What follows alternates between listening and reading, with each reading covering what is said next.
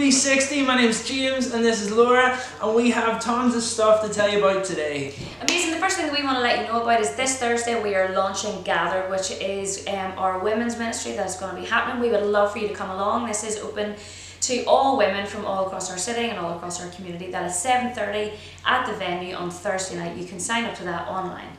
Brilliant. Next thing we want to let you know about is Jericho. Jericho is happening not this Sunday but next Sunday, the 1st of October at 7 p.m. We are excited. We have our good friend Dennis Bournes over from Phoenix, Arizona. So please come along, invite your friends and your family. We'd love to see you there.